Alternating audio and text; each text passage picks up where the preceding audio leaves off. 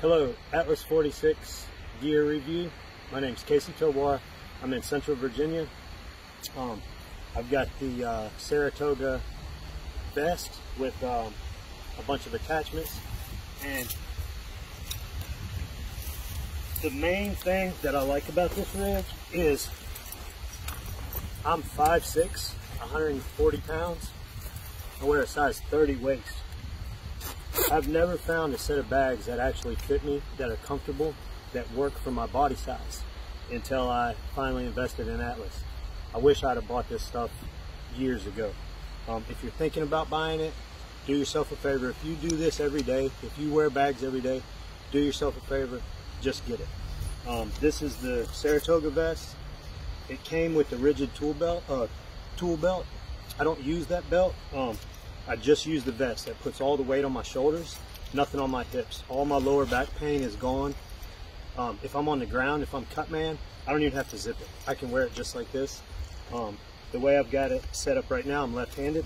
So I've got my hammer holster, nail puller, a little sheath for my knife, the large tape pouch for a big 35. I do mainly carpentry, rough framing, siding. We get into a lot of remodels and stuff like that.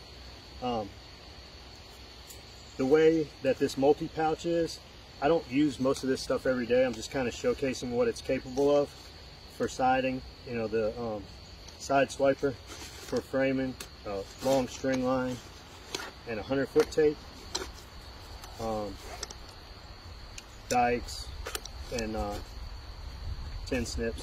Lots of pencils, all these little pockets for markers and pencils. So the last thing you want to do is climb down and find an extra pencil.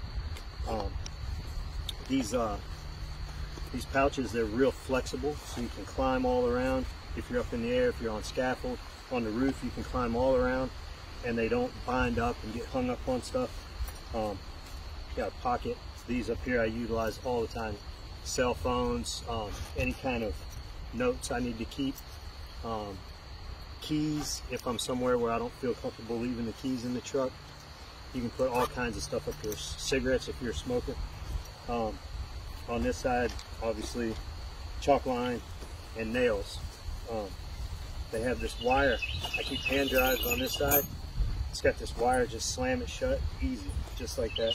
These pouches are huge. If you're a framer, you can fit so many nails in here. I don't have that many in here right now just because I don't want to carry it. Speed square. The magnets I've taken off and put onto, I'll show you in a second, onto the rigid tool belt that I took off of this. This is the vertical fastener bag. This thing is awesome. Bender and big snips for siding. But both of those and a 20-ounce drink fit in this pocket. That is like my favorite thing about these bags. So anyways, that is the Saratoga vest. And like I said, I'm pretty small, and this thing fits great. I've got it all the way tightened down. There was a lot of extra strapping. I just cut it off and, you know, welded it so it won't fray. The only thing I don't like about it is because of how short I am, there's all this extra where I have to tighten it all the way down. There's all this extra, and occasionally it'll get bound up sideways like that. But I'm gonna get the shoulder pads, hopefully, that'll hold all that together. But that is the vest. Let me show you what I did with the belt that came with it. So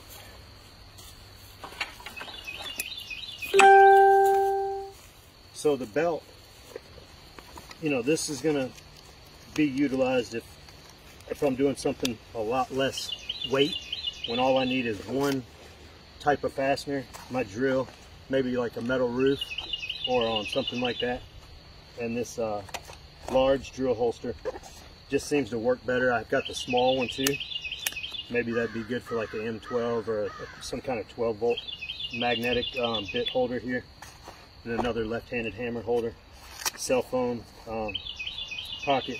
Again, you know, you don't have to use it for a cell phone. Anything you want to store can be right there. And then the large vertical holder for my fasteners or my drink. And there's more I want to add to this that I don't have yet.